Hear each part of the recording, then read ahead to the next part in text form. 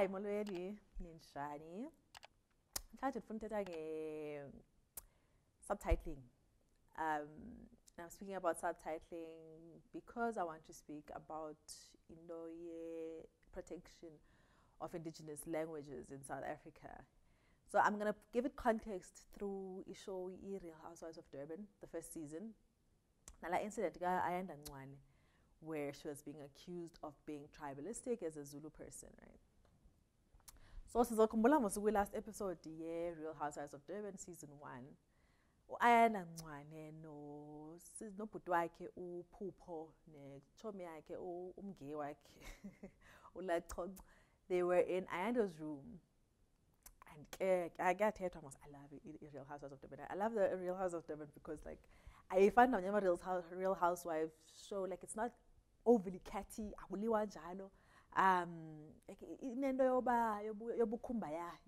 So I really like that about it.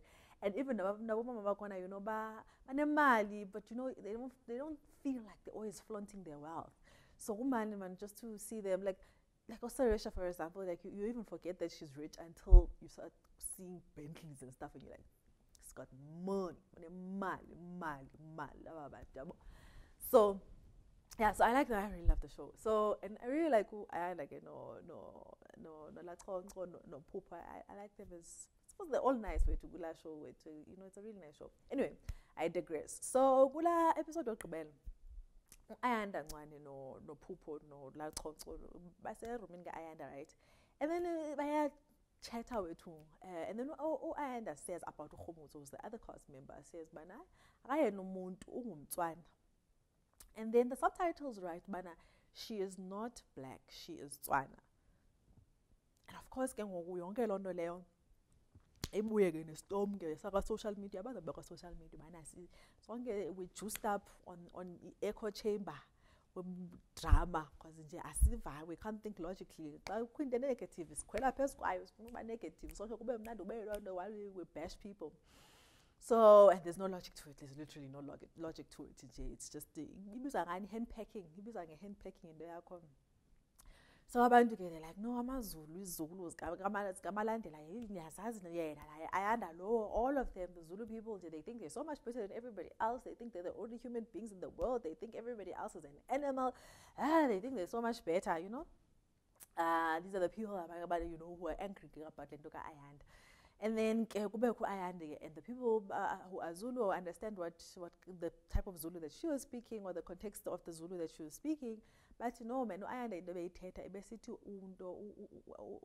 Khomotso is not Zulu, she is Tswana, because Amazulu sometimes in KZN when they use igama elithi umuntu as a synonym for Zulu person, not that bana synonym for a person in general. So as explaining a lot of Ayanda, and then other Zulu people also explain it that way. Then get these newspapers, but the newspapers and the news companies and news agencies all over South Africa. In the bazifumana ku Twitter wethu so ke ngoku bathathe lo ndaba ke ngoku baleqeke baya kwa multi choice bayobuza ba guys nithi ngewona ngale nto. Baphendule ke bakwa multi choice ke beza nge-statement. And they're like, no, multi choice through Nomsa Philiso, who is the channel director for local entertainment. And then article notes Nomsa Philiso ndiyamquote ke. As a streaming platform, Showmax does not endorse any actions or comments made on any of the content available, be it reality TV or fictional series and movies or documentaries.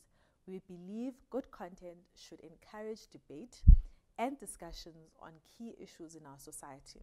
As a company, Showmax believes South Africa belongs to all who live in it, and we reject any form of discrimination. So I'm like I watched the episode when it came up as like I said, Real Housewives of Durban, and like I literally I put on 12, we put on 12, I'm pissed and forget so like I'm not a native Zulu speaker. I speak Zulu, but I'm not, I don't speak it as a native mother tongue Zulu speaker. So I didn't know, but is it what her explanation? Is it a real, like, is it true that I said yes, protector versus one because protector logo when you've got fire breathing down your neck. So I asked some of my native Zulu speakers, but Zulu proper. okay, what does this mean? Like, did she really mean that? Like, as a synonym for a Zulu person? And they're like, yeah, actually, that's what we do. It's just it's the nature of the way that we are all just. One of the people that I asked was like, no, it's because, like, a lot of times Zulu, they've only ever been in KZN. So for them, the frame of reference is always a Zulu person first, and then kube khona abanye abantu. So it's a thing that we use. It's a phrase that we use in synonym of Zulu person. So because, like I said, I love the show. So when I was watching the show, that particular scene, I was particularly invested in it because and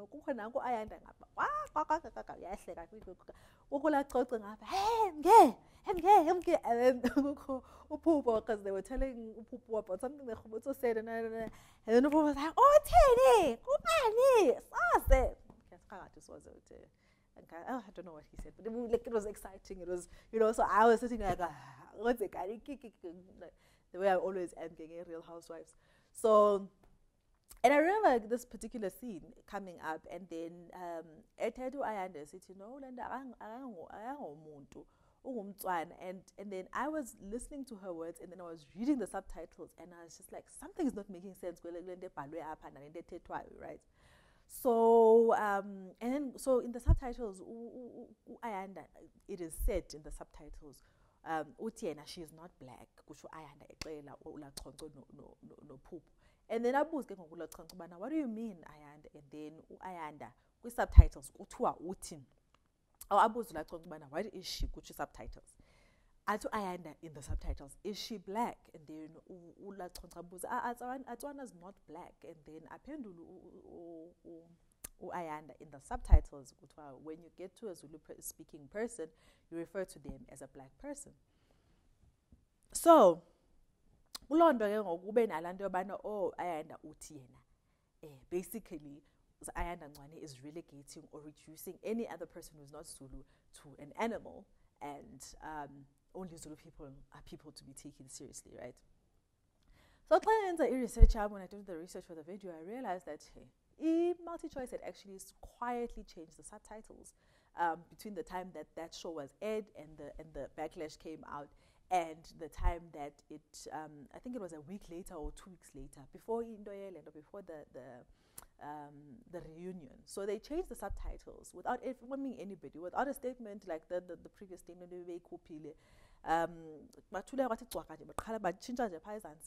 Now, the way that in the new subtitling, Ayanda's words are translated to reflect an understanding by Ayanda that when she said she meant that Khomotso is not Zulu, but is of another tribe, which is the Tswana tribe, right? So, and now when I was reading the situation, what I saw was the fact that subtitler, whoever was doing the subtitles, listened to her asking, and I took that cue and then decided Ayanda was saying they are not human beings, not people, not black, whatever. Whereas Ula Chongqe, Ingxaki is that Ula Chongqe herself, she grew up in Johannesburg, so she might not have known, had the context. I don't know, your way translator, she didn't have the dictionary, the contextual dictionary. Your translator had to be taught Ayanda because she didn't grow up with that kind of Zulu value. So, but for me, but for me, what's worrying and what's glaring is the fact that a person who was doing the subtitles did not have the language capacity or the linguistic skills to understand.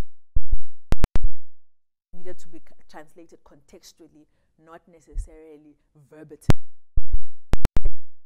I don't want to make it seem as if there are many other shows. I'm sure you've also watched the show where you sit there and you're watching the show and the subtitles come up and you're just like, what is this? It's definitely not what this person has said, So this issue of subtitling is a pervasive issue that goes on. I know even on Netflix, where people write letters, have written letters to Netflix complaining about what are you guys doing? What's happening? What is the subtitling? But for me, I think it raised the important issue and the important conversation that we should be having about the protection of indigenous languages in South Africa and the role that mainstream media and the government should be playing in the efforts for protection. So, the importance of subtitling. So you and I know, but subtitling will help us, plus show like I've grown up with vendor people. Like I've had friends who are vendor, but I've never learned how to speak as vendor because I just find it so difficult. Every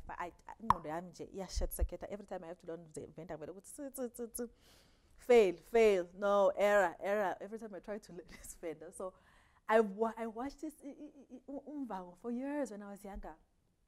But till today, AC vendor, I do not know. But I was able to watch that show because of the subtitles. So we all know Banagi subtitles help us to understand what the show is about, what the people are saying, help us, keep, prod along with the storyline, wherever the directors want to take us or the story people want to take us with the storyline, because we've got the subtitles to help us. But there are other subtle things that subtitling help us with that we might not be aware of. So, Kruger in 2004. So I'll put down all these links of these papers and the things that I watched in order to create this video.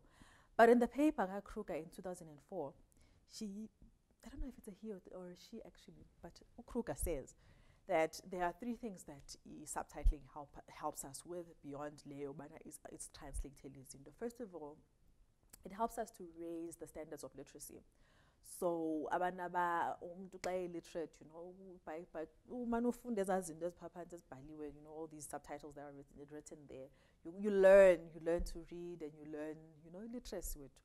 And then SBN is improved second language acquisition. So another language, okay, it failed for me with this vendor, but I think I've learned some other languages through subtitling. And I suppose the English, because when you read the subtitles and you're listening, you're probably gonna pick up English much quicker if you're not a native English speaker. And then the third thing is that language subtitling helps with the language rights of marginalized groups, including previously politically marginalized groups. So, politically marginalized in the South African context, obviously, is Teta, right? Or who's not Afrikaans. So, if it's not Afrikaans, it's not English, Teta marginalized. Teta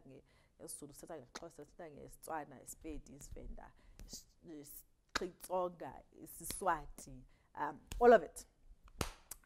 So, and Khoi and all the other derivatives of Khoi languages.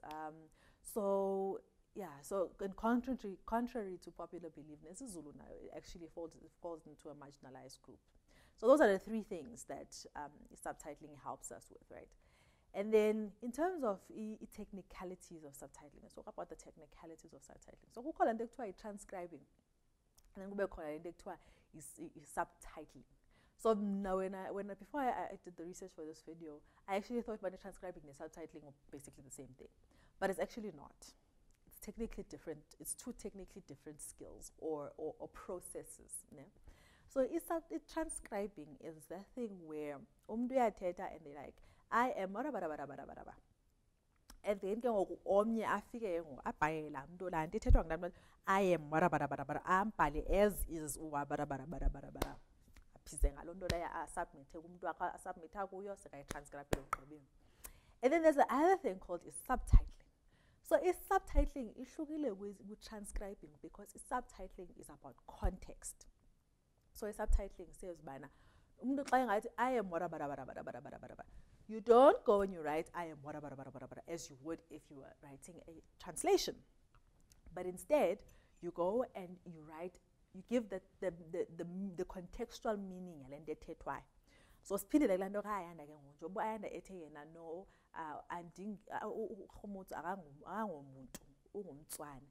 then it means bana. You don't go and write bana Ayanda says Ukhomuto is not a person.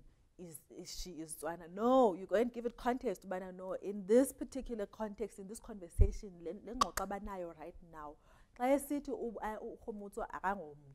It means bana ukhomotso is not Zulu, and that takes understanding, you know, the technical skill sets of subtitling. You need to have that, and it needs you to understand the language quite deeply in order to understand those contextual things.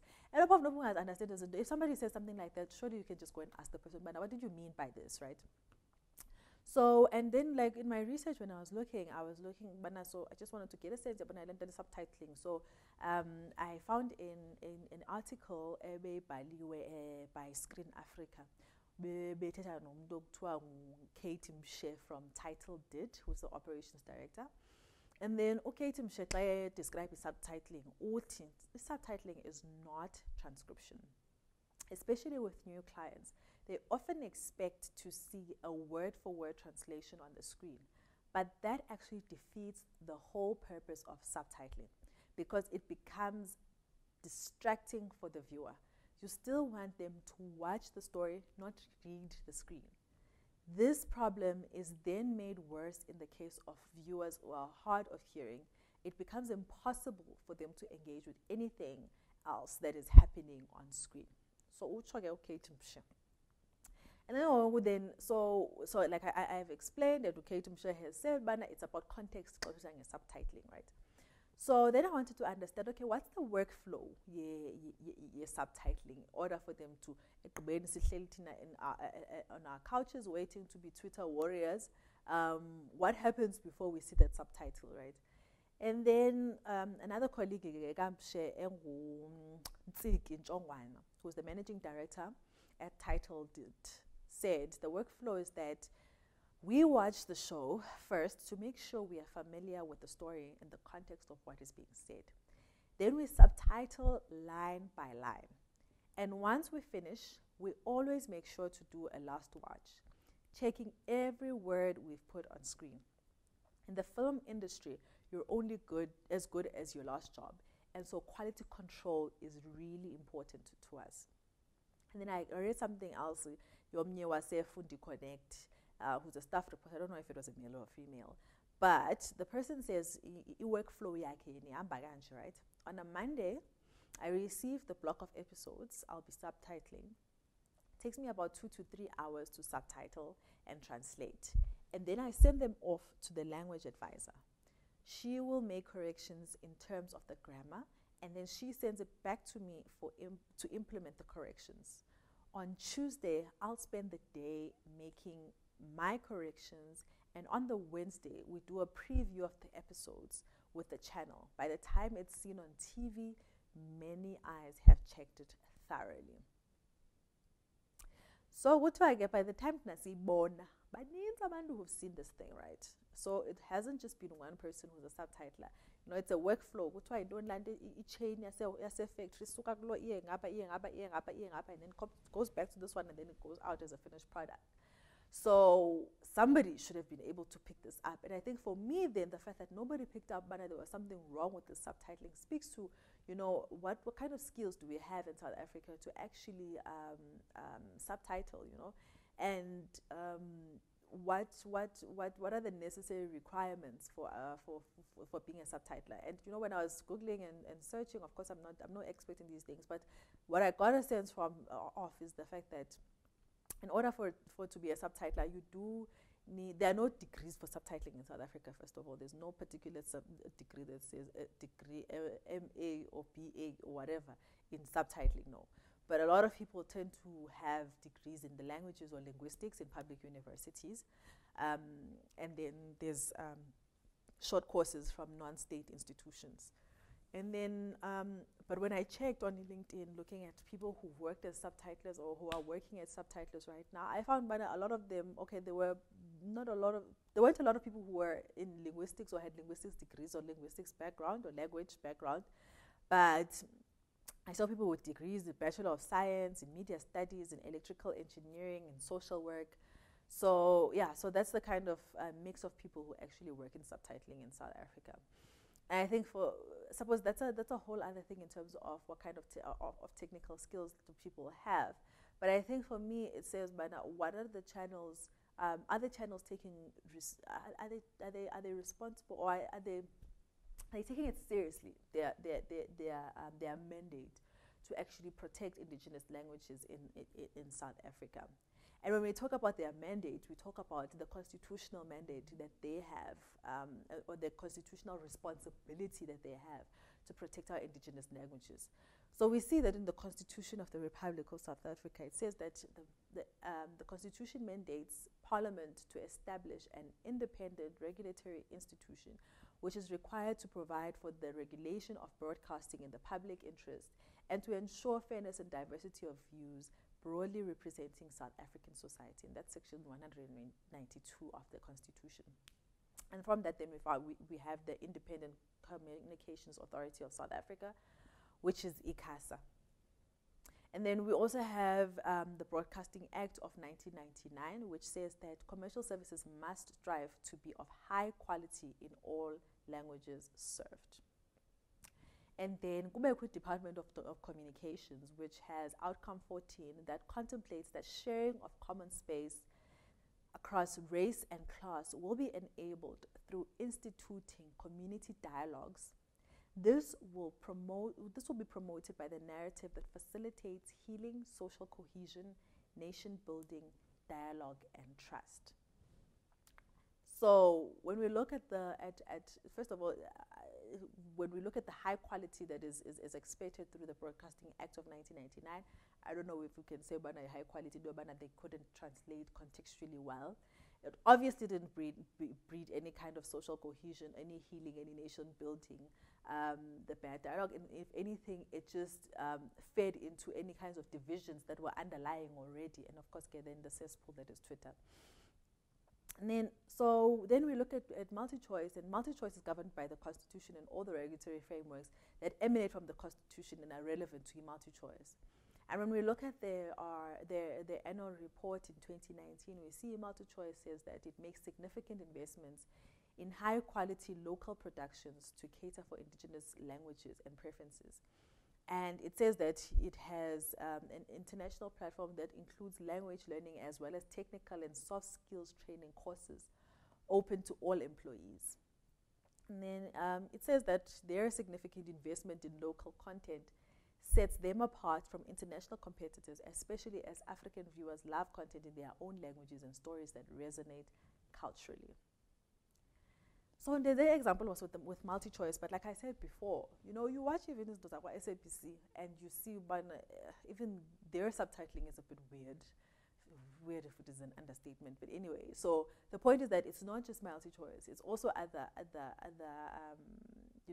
broadcasters. And when we look at SABC's language policy, they say in their aims and objectives that the SABC's primary role is to make its content accessible to all its audiences. In this regard, language is fundamental to meaningful communication. In line with this, the SABC aims to inform, educate, and entertain South Africans in their home or preferred languages. It aims to promote understanding and acceptance of and between the linguistic and cultural groups in South Africa.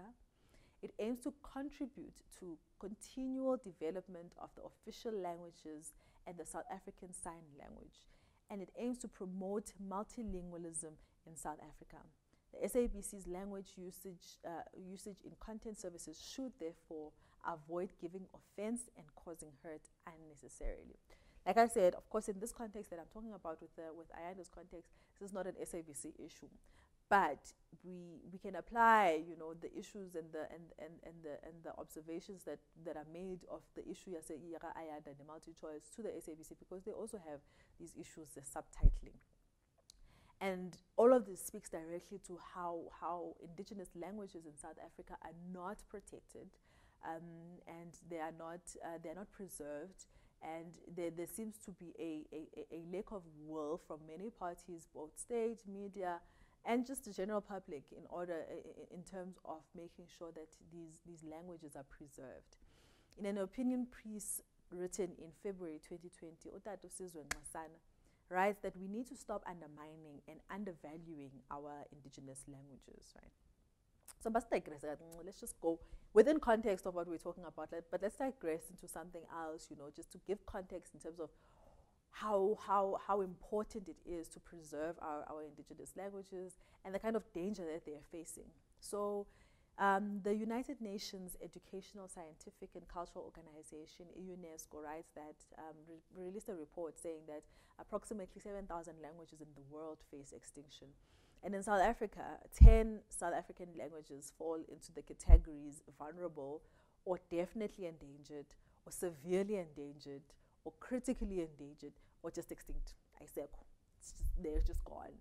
And a lot of these languages that are critically endangered or extinct are languages of the Khoi.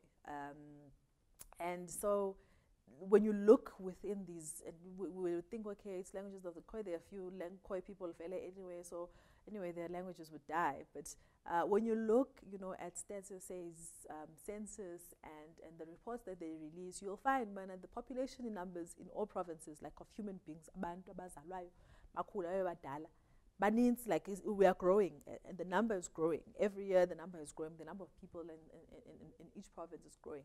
But the one thing that's not growing and that's actually going in the opposite direction, where it's decreasing, is the number of people who speak indigenous languages in South Africa. And you find the languages that are growing are English, Afrikaans, while your Zulus, your Xhosas, all these languages that we think, oh, there's so many people speaking them, they are slowly decreasing, right? So must be back to Ayanda Ngwane. The comments now, back from our digression. So comments Ayanda Ngwane would have never been an issue if the subtitles were correct, And the uproar that was a direct result of the incorrect subtitling that led to people who do not know Zulu like me, beyond the corrupted, sometimes bastardized Zulu, that led to people like us thinking that Ayanda was saying something that she actually was not saying, And the responsibility for that monumental error should be placed at the feet of MultiChoice, who, instead of apologizing for what they did, in the subtitling incorrections, which would have helped, in this social cohesion that we talk about when we look at these frameworks and these legal frameworks, at this healing, at this bringing together of people, at this protection of indigenous cultures and languages. No, they then decided that they would not make any statements, and they quietly and sneakily changed it without any kind of fanfare. And MultiChoice's error is just but a small micro example, like I said, but with SABC you find these very same issues. Now, Netflix, where you figure by Benz are the same issues, and Netflix is not even South African, but you find this error is a micro example of a big South African state-supported issue of the negligence of indigenous South African languages. So the Constitution and the regulatory frameworks that stem from the Constitution are there for the protection of indigenous languages in South Africa. But in practice, we see that the constant neglect and undermining of indigenous South African languages by the state is pervasive, and it continues, and by the media. So as English continues to increase its domination in South Africa, it is growing. English, even right now I'm speaking English, and a lot of people that are black or African also speaking English. So it's growing, and we continue to see the decline in indigenous South African languages. And in the loss of language, a big bang occurrence. So it's not like we're going to we're speaking as Xhosa, we're speaking as Tswana, we're speaking as Zulu, we're speaking as Pedi, we're speaking as Shona, we're speaking whatever languages we're speaking. Speaking these languages, and then we wake up in the morning and we're like, oh, everybody's suddenly speaking English. Oh my goodness, it happened overnight. No, it's not a big bang event. It's something that happens slowly. So asibon by yenzeka, but yenzeka, and it's a slow and it's a persistent erosion until one day we wake up and nothing is left. So we need to be conscious of how and continue to fight for and speak up about the preservation of our indigenous languages. And in parting by Pelale video, I have to ask, in a country with 11 official languages, why are there no programs with subtitles in South Africa's indigenous languages? So when you watch a show that is spoken in Tswana, in Pedi, in Tshivenda, or figure there are subtitles in English, but you will never find an English show with subtitles in Tshivenda. And why is that? And why do we not fight for that? Because that, as Kruger has said, helps with language acquisition.